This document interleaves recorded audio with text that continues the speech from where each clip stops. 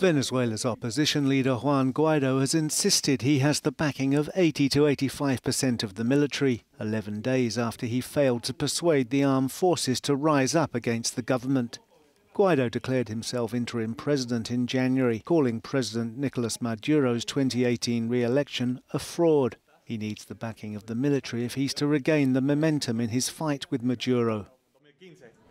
We're not calling for a confrontation between soldiers, between brothers. Not at all. On the contrary, we're calling on them to support the Constitution, not even to support Juan Guaidó or the National Assembly. That's what brought us to this disaster. We're calling on them to support the Constitution, which is the Venezuelan document, the social contract that will allow us to get out of this crisis in the short term.